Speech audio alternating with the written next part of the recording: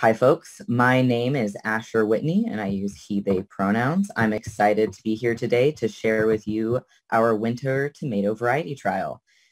So some of the goals for the project were to evaluate winter storage tomatoes for productivity, quality, and storability. And so here you can see this is our table that shows all the different varieties that we grew out, as well as their seed sources and a little bit of description about where they came from and what they look like.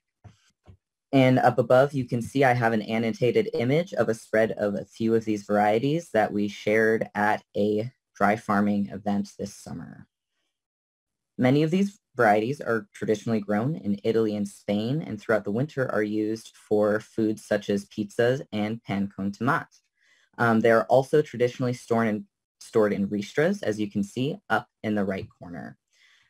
Some of the unique things about these tomato varieties that help improve their storability is thicker skin, lower water content, and firmer flesh at the time of harvest. And many of these tomatoes we feel could provide a niche market for growers beyond the summer months. So first we had to establish our plants. And so we had 17 different varieties, 3 of which had multiple seed sources, and 3 varieties which were also distributed to growers in the Pacific Northwest with a protocol. These plants were started in plugs and up-potted once in a greenhouse. They were then planted in the field on May 18th, this last year in 2021, with 1 quart of water at the time of planting. They were spaced with 16 square feet each with 4x4 spacing. And then throughout the season, we had to manage the weeds, and we did this via wheel hoe and hula hoe. And then once fruit ripened, plants were harvested once a week from the beginning of August to just about the end of September. And then yield data was taken by counting and weighing the marketable fruit and unmarketable fruit. The types of blemishes leading to unmarketable fruit were noted. And then growers were given a protocol that detailed their planting, management, harvest, and storage practices to keep it consistent between different growing sites. And then throughout the harvest season, we also had to eliminate a few varieties. And we did this based off of whether they had high disease incidence, such as significant necrosis of the leaves of the plant or severe fruit blemishing.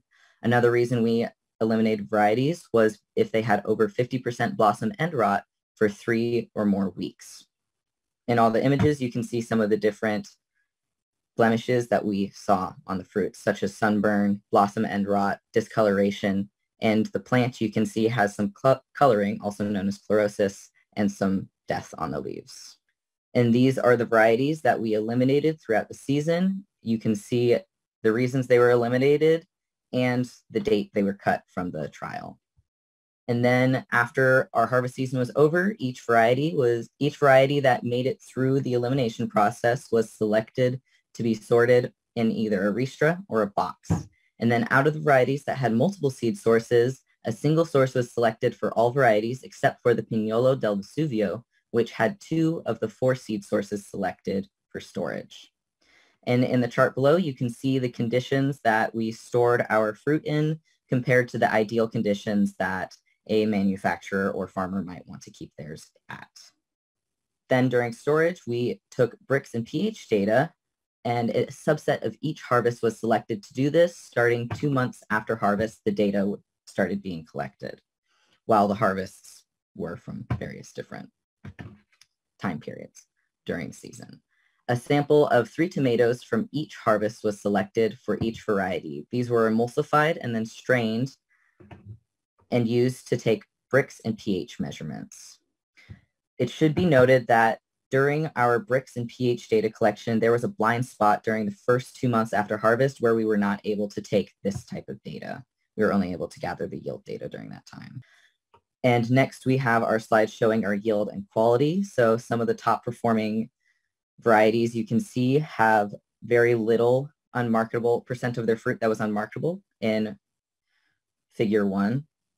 And then in figure 2, it shows the pounds of marketable fruit per plant by the variety. So Anna Rita also had some of the lowest unmarketable and some of the highest yield per plant. And then on the right, we also have a chart showing you the code name that was on the map for our varieties and what their actual name is. And here we show you the average fruit size by variety. This average fruit size is in pounds, and it was calculated off of the count of the fruit versus the weight during yield data collection. And then you can also see the unmarketable pounds per plant by variety. And Anarita also, as well as PG1 or Pignolo Ghiaio 1 and Pignolo del Vesuvio 1 had some of the lowest rates, as well as Petit del Ramule and Pignolo Vesuvio 5. So for our storage in bricks here, you can see that the bricks changed a little bit throughout storage based on variety, but was not significant. And the pH seemed to be pretty consistent across all varieties. The percent of fruit lost during storage can be shown in figure 6, where you can see the varieties that lost the most fruit during storage tended to be the fruit stored in boxes, as well as the varieties Bombetta, Malarkey, Malacara, and St. Hyum de Ces Oliveras. And here we have our final summary slide detailing which varieties did best. So here you can see that Anarita and Petit del Ramule had the highest yield overall across all varieties and across the small fruit varieties. They also had the lowest unmarketable yield and highest conservation during storage. St. Hyum de Ces Oliveras, out of the medium fruit, had the highest yield and the lowest unmarketable yield in the medium fruit category. However, throughout storage, it had a high loss upwards of 50%. Malacara, which is also of the medium fruit size, just like St. Hyum, was one of the growers' ones that they stated they would grow again the most. 85% of the growers stated they would want to grow this again. However, the variety Pignolo del Vesuvio shared with the growers had a higher overall rating than Malacara.